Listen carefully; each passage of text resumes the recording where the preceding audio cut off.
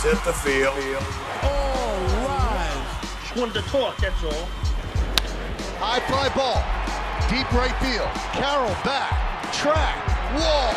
It was Game 7 of 162, and the Yankees were finishing off a road trip in Arizona. Carlos Rodon on the mound, making his second start of 2024. How would it shake out? My recap, your reactions coming up next. This is NYY Recaps. Welcome to Yankee Stadium, New York City. Just when they thought I was out, they pull me back in. All right. Welcome back, everybody. Welcome back. Walter Garcia says, another heart attack. Yeah, that was a anxiety-inducing game. So welcome back, TK. Reminder that the Yankees are off tomorrow, so we will still have a voicemail show, but there is no recap. This morning, the most concerned voicemails I had were about Alex Verdugo and Aaron Judge, and they both hit home runs. And TK, you're getting quite the fan club in the comments here last couple of times you've been on. How you doing, man? I'm doing pretty well. I mean, feeling good after that win, that's for sure. Big exhale there. And yeah, those comments are very nice. It's encouraging to see. I've enjoyed every time I've come on here so far. So 6-1 on the road trip for the Yankees. So yesterday we talked about how the game was boring, about how the Yankees did absolutely nothing offensively, and the D-backs kind of had their way with us. Well, today, anything but boring, anxiety-ridden game, extra inning game, lots of runners, several home runs, including the first home run of the year from both Aaron Judge and Alex Verdugo as we take a look at the Aaron Judge home run in slow motion. Big error from Anthony Volpe in the bottom of the 10th, opened the door for a 2-run comeback by the Diamondbacks, but then the Yankees came back with help from a balk and then a big double from Aaron Judge. We take a look at the highlights. You see serving up a home run there from Rodon to Marte. Marte got every bit of that. The pickoff here. What do you think of this pickoff? Oh, yeah, that was a good move right there. I mean, what the hell is he thinking on the base path? You're in scoring position there. Right. That was a bit of a gimme, a bit of a gift from the Diamondbacks. But, hey, I'll take it. I don't care. Yeah. And out's an out, so. Yeah. Nice play by Johnny Lasagna there. And then Verdugo, up and in pitch, 96 miles an hour. And he hits it about 15 rows deep in right field. I mean, that was an absolute shot that put the Yankees out in front. Unfortunately, D-backs came right back. This was a chopper over Clay Holmes, and Volpe makes an incredible effort, just a balls-to-the-wall effort. Couldn't get there. Balk with Soto at the plate, run scores to give the Yankees the lead in the top of the 11th, and then Aaron Judge gets an up-and-in fastball, inside outs it, gets it by the center fielder to score the 6th run. Yankees come around to win, and they will head home 6-1. So, you feeling good about this team after the first road trip, TK? Absolutely. How could you not? If you were going to tell me in the middle of spring training that we were going to come out of the opening road series with the first series being a 4-game set in Houston and the second series being against a team that went to the World Series last year, yes, without Garrett Cole also mentioning that, and DJ LeMahieu, yes, I'd feel incredibly good about 6-1. I mean, how could you not? I can't sit here and say there's any sort of bad vibes heading into the home opener. I know it's super early and there's a whole lot of season to play. It's a pretty small sample size, but seasons can be won and seasons can be lost in April. I think that's pretty evident in the past. We've seen that. I think it was the 85 Tigers that had like a 35-5 start. 35-5, sick. And and they played 500 the rest of the year and they won the World Series. So same thing with us. Last couple, was it 2021? We had an amazing start to the season. 22 maybe? 22. Yeah, 22. An amazing start to the season, then 500, but you still won the division because of that amazing start. So it's important to get the ball rolling, getting a feel going, and hopefully they keep it going in the Bronx. Yeah, I'd much rather be in the Yankees position than the position the Mets are in right now. They started off 0-4. I didn't see what they did today. But let's talk about this game. We got a lot to get through. Let's get it going. All right, so Ketel Marte led the game off with a double, but very nice job from Carlos Rodon of pitching out of it. Couple of ground balls. He had a strikeout on a 97-mile-an-hour fastball to Christian Walker. Second inning, not so good. Served up a home run to Blaze Alexander. Real quick, what do you think of the name Blaze? No pun intended. I think that's kind of a fire name. Yeah, it's sick. The Red Sox actually have a Blaze Jordan in their system, which I think is even cooler. So, but that's a cool baseball name, Blaze. It is. I don't it know. really is. Just sounds right. Baseball's got great names. Three Finger Mordecai Brown, all that Yeah. stuff. But anyway, I thought Rodon's stuff was good from the very start. A lot of late swings. He was getting pop-ups. When guys are late, they're going to hit the ball in the air. Pop-ups. He was throwing strikes. That allowed him to get deeper into the game today than he went versus the Astros. Still not super deep. Merrill Kelly was great early, but in the fourth inning, Gleyber Torres singled, and then Aaron Judge stepped up to the plate. It's another home run for Judge. All right. Here comes the Judge. Wow. Opposite field shot. First of the season. 396 feet. The ball went for a swim either in the pool or the jacuzzi. It was only a matter of time. And honestly, I don't even think he hit that well. We've seen him hit it even much better than that to the opposite field. So I still think he's coming around. But can everybody back off of Aaron Judge now? People giving him a hard time because he had kind of a slow start. But you're a young man. You seem like a patient man, a well thought out personality. Can we preach a little bit of patience, please, Terrence? Absolutely. And you're right. That home run, he definitely didn't get all of that. But that just speaks to the type of player that he is. He didn't really get a whole lot of that pitch, and it still sort of floated out there. And Chase Field is a pitcher's park. Those are some huge outfield gaps. So, he spent the last 2 weeks of spring training. He didn't really get a ton of at-bats. He was dealing with that oblique thing they had in the MRI for and being super cautious with him. So, yeah, he's still kind of rounding out into form. He's a notoriously slow starter. I think Yankee fans need to understand the year he hit 62 home runs. I think he only had like 1 home run through the first 13 games or something like that. Just, guys, he's the captain of the team. He's the highest paid player on the team for a reason. He probably won't be after this year because Juan Soto will be a Yankee, hopefully. But I mean, guys, he's going to be fine. Just give it some time. Frankie says, leave Aaron Judge alone.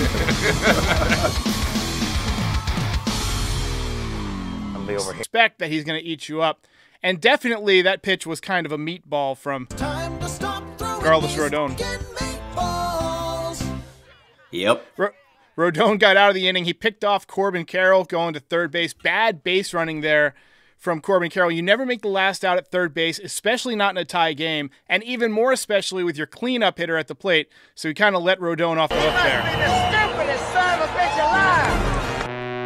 Rodon was done after 5 1/3 innings. You could see him kind of running out of gas in the 6th, just unable to spot the fastball. But overall, I thought he did a nice job. What do you think?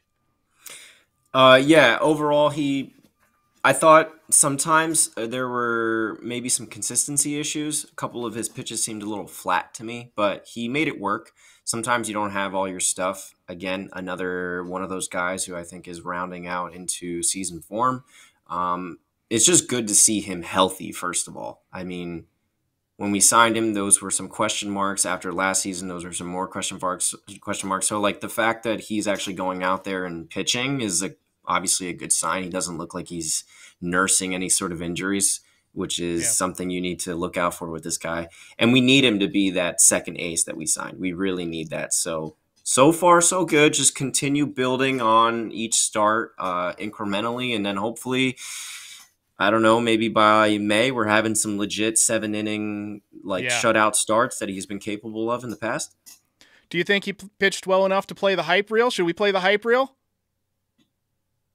I think we play the hype reel. Why not? Let's I'm in a good mood.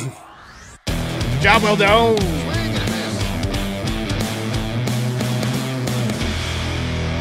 And take a look at some of his in-game action here. 5 1/3 innings, 7 hits, 2 runs, 2 earned, 3 strikeouts, 2 home runs allowed.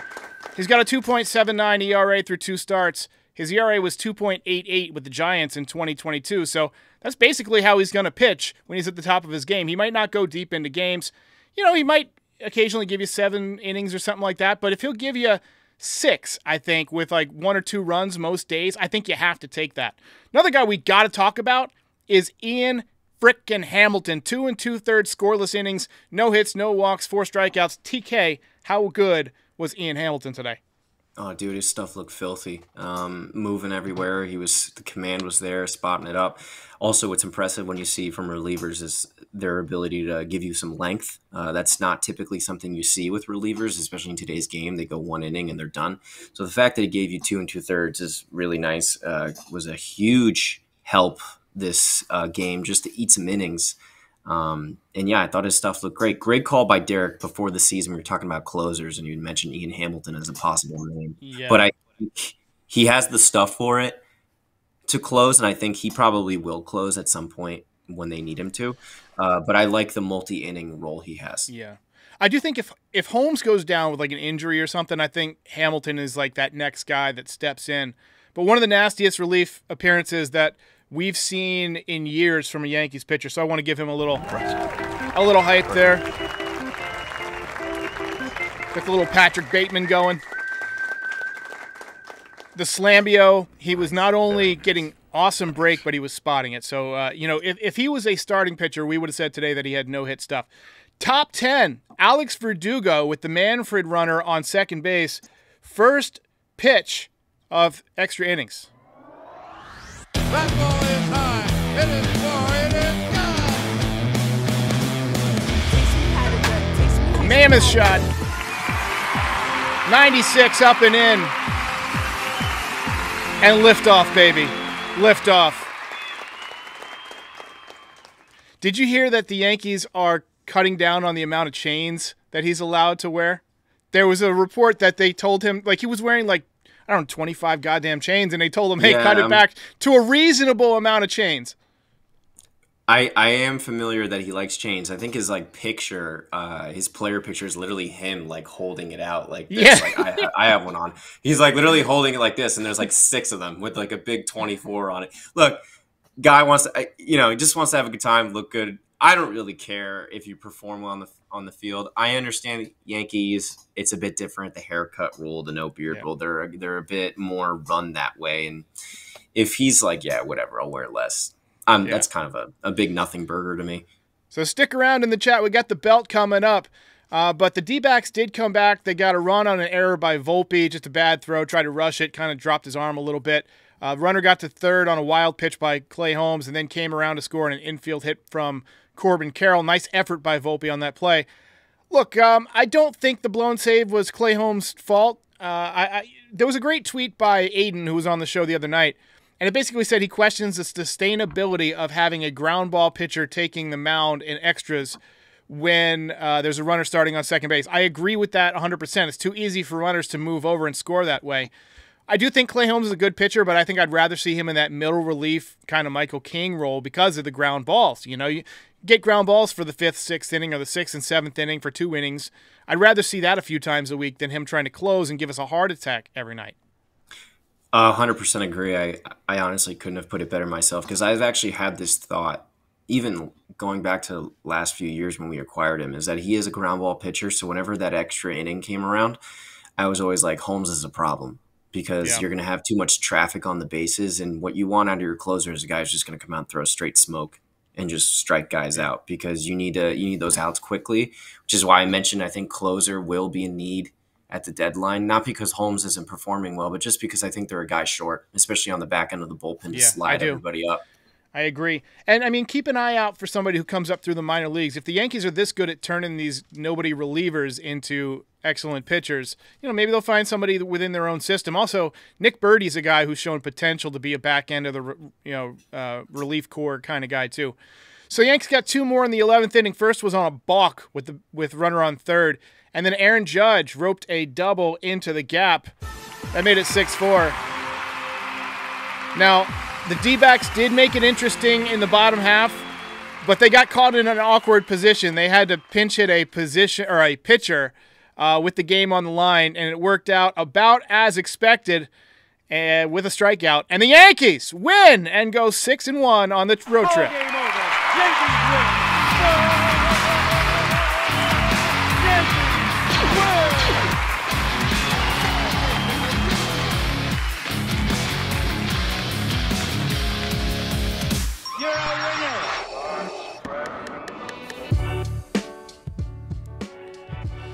Now, something we like to do on this channel, we've only had co-hosts or guests on for the post game a few times throughout the history of this channel, but with you being part of the West Coast crew now and coming on for West Coast games, I thought it would be good to get your feet wet and give you a really tough decision for the belt winner today. We got a lot of people in the chat, over 900 in the chat with Twitter. We got over 1,000 watching, and they are all on pins and needles. Let us know who you got for the belt. I think for the belt, we got to go co-belts, right? Co-belts? Give me Ian Hamilton and Aaron Judge for the co-belts for today's game.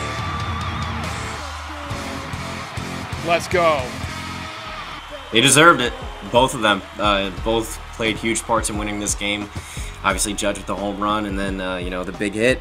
And Ian Hamilton eating some innings just to keep them alive, because that game definitely could have spiraled out of control if he didn't turn in a performance like that. So first time doing belts, and we're making me change my format, and we're going with the first co-belts of the year, but I'll take it. So, all right, so overall, how you feeling about the road trip? Let's go ahead and put the stats for Carlos Rodon on, because he's made 2 starts. What have you seen so far from him this year? Overall, the road trip's a massive success. His numbers look great. Anything sub-3 RA is nice to look at. As I said before, we just need him to gain the confidence, which I think he did out there. He competed. I don't know if you saw this, but when he got the hook from Boone, was he barking at Boone? He was. Getting him out? Right? He was. Yeah. Yeah. So, I mean, sometimes that can be not great if you make a huge theatrical thing out of it, but I like the passion. I like the fire, I'm like, nah, this is my game. Leave me in here. So I kind of appreciate that. Sure. And that's his personality whenever he pitches. And when he's lights out, when he's on, he's like actually like a crazy person. He's talking to himself on the mound. He's yelling, and you want to see that from him. Cole is much more like subtle about it. Yeah. He has just a presence about him. Rodon's like screaming like an animal when he's on.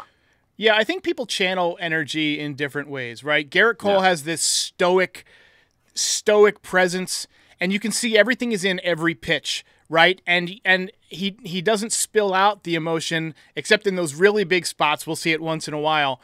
But, I think in order for Rodon to pitch, he's kind of got to operate on the fringes of the high portion of his energy level, right? That's part of who he is. Roger Clemens was the same way. He would yell and get feisty. And let me think. Who was Randy Johnson, was like that too. He would strike somebody out and go Max crazy. Scherzer's like that. Max Scherzer. Yeah, I think like when you're a max effort kind of pitcher and every pitch is delivered with as much force as you can possibly generate, that does something inside to your energy, and it's almost impossible for it not to spill out. Now, him barking at Boone, we don't know what he said. Like, I don't know if he was motherfucking Boone or if he was like, just like, yeah, whatever. Or if he was just like, no, I want to stay in, but like, I really do. Or I just want to look good for the cameras, like who knows what he was actually saying, but I want the competitive spirit. John Boy's going to have to do the lip reading for it, and we'll find out in a few days. So yeah, we'll find out. That's great. But I want a pitcher who wants to stay in the game, who is going to make you drag him off the field. So Yankees home opener is on Friday. It's at 1 o'clock, though, I believe. This guy says Friday night. I think it's at 1 o'clock on Friday, if I'm not mistaken. I can look at that. 1 second. Let's just double check. Let's get a double check in the chat, too. But let me go ahead and pull up the box score here in just a second. I'm unprepared because it was such a crazy game. My attention was turned away. All right, I'm going to put it up. So the Yankees got 8 hits on the day. It's 105 on Friday, it says on the schedule, by the way. Yeah. That's what I thought. Okay, let's go ahead and the share screen is not working. Hang on, let me figure this out real quick. That is not working. All right, well, we're not going to do box score, so I'm going to go ahead and read it. That's the second time in a row I've had issues. I must have deleted my box score button, too. So, all right, Yankees got 8 hits. Arizona got 9 hits. Multi-hit games from Torres, Judge, and Rizzo. Judge had 3 RBIs. Soto, 0 for 5. Tough day. Didn't walk either. So his average drops down to a more pedestrian 345. Wells 1 for 4. I thought he had some good swings. Not only line drive single, he drove the ball that was caught on the warning track. He's done that a couple of times. I think when the weather heats up, he might pick up a few more home runs. What do you think? Yeah, he's an Arizona guy. That's where he went to school. I think, I just put that together. He went to U of A and they were playing in Arizona. So maybe he's used to the weather out there. But yeah, I think he's got nice offensive tools. What surprised me the most about him is his defense. Even that throw down to Rizzo was like closer than I thought it would be when he threw it down to first there. Made some couple nice defensive blocks. But yeah, offensively, the bat will come around with him. I think he's kind of displayed pretty pure hitter sort of ability. And he's a lefty bat, which plays well in Yankee Stadium, as we all know. So, but that's something that this is so random. But with Wells, Dominguez, Peraza, can we get these guys real numbers? What's good? Yeah. 88, 89. What's up? Right. I agree with you 100%. And then, Peraza's we're on the team now. Peraza's 91. That's something they used to do in spring training. And now it's like, like he's on the team, right? Right. Show some respect. I agree 100%. So you see the box score there. Ian Hamilton, just fantastic job. Loaiza got another scoreless inning. Look at the Yankees bullpen. All 0.00 ERAs so far. That's a pretty damn good road trip. That's we like to see that. Underrated part of the road trip. So, all right. Well, there you go. Yankees win 6-5. So, of the guys who are underperforming, I guess we got Rizzo heated up a little bit today. Judge heated up, obviously, with a couple of hits. And Verdugo starting to heat up with a home run. Verdugo's still hitting 160. But I feel like we got some guys coming around. Torres had 2 hits. So, this is exactly where you want to be as you go into the home opener for a homestand. You want Rizzo heating up. You want Judge heating up. And, Soto, I feel like just an 0-for-5 day or whatever is probably the anomaly for him. I don't think that he's all of a sudden cold, just kind of how the numbers work out. Sometimes you go 0-for-5. That's why nobody has a 162-game hitting streak. So, hey, I'll take it. Series goes to the Yanks. So Astros and Diamondbacks, 2 very good teams. Now we got the Blue Jays coming up. For some reason, it seems like the Blue Jays have the Yankees number, but their offense doesn't feel super strong to me. They got a lot of righties. I feel like Stroman's going to be throwing ground ball after ground ball with that sinker down and in, getting guys to hammer it right to third, right to short. You're going to see a lot of action from Volpe over there. I think he's going to keep the ball in the ballpark on Friday. And then after that, we got Clark Schmidt on Saturday and Luis Gil on Sunday. Sunday should be a great one. I'm looking forward to seeing what Gil can do. What did you think about his performance the other night? Dude, electric. Actually, he's got electric stuff. With pitchers, I feel sometimes you can give me all the analytics you want, all the numbers, all the statistics, and the spin rates and all that jazz. But sometimes you watch a guy throw and it just comes out of the hand a little different. And the fastball has a little extra ride at the end. And the breaking stuff, sharper curves on it. He looked really, really good. It was very encouraging to see. I thought he looked good even pre-Tommy John.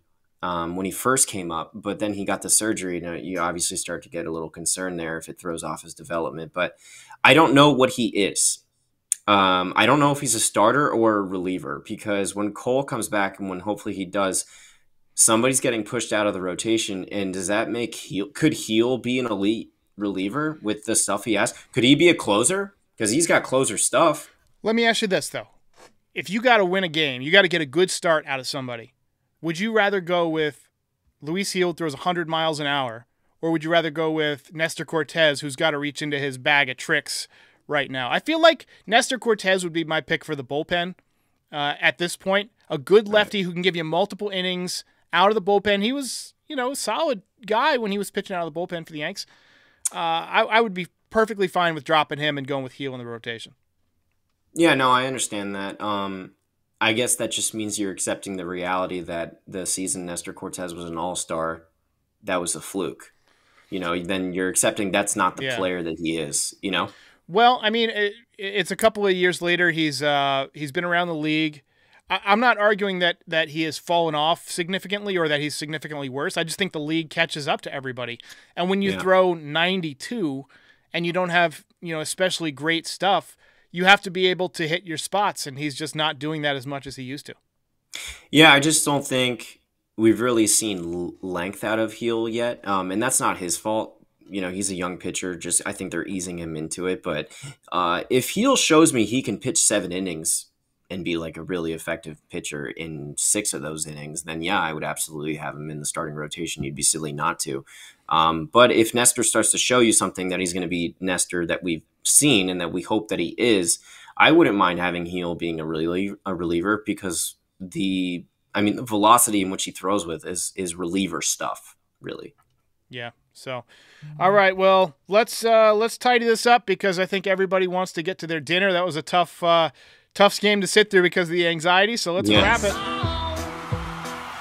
I gotta get out of here. Honestly, I thought about staying longer, but I'm hungry myself. I'm pretty hungry also. I gotta eat. So, ladies and gentlemen, become a subscriber.